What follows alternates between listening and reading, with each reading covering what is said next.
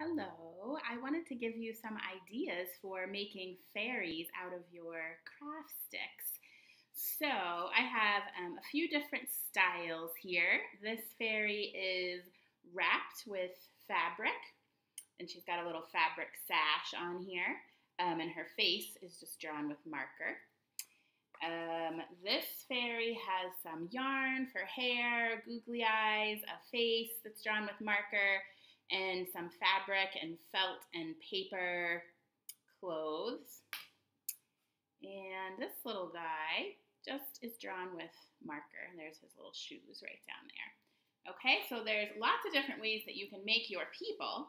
To turn them into fairies, there's some different materials in your kit that you could use. So let's see. I'm thinking fairies have wings. So these little flower petals here, these little fabric flower petals, you could glue those onto the back of one of your fairies. See if you can see that. Okay, just glue that back there to give her some wings. You could also use a piece of a doily. This is one way just to make some simple wings. You could cut or shape this paper in a different way too.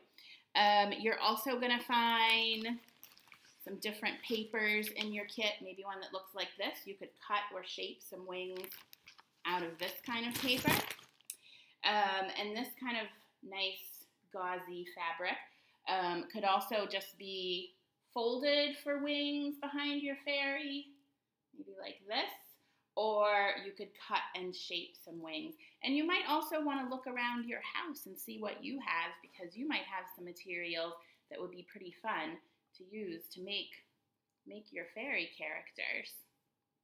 All right, have fun. I can't wait to see all your fairies.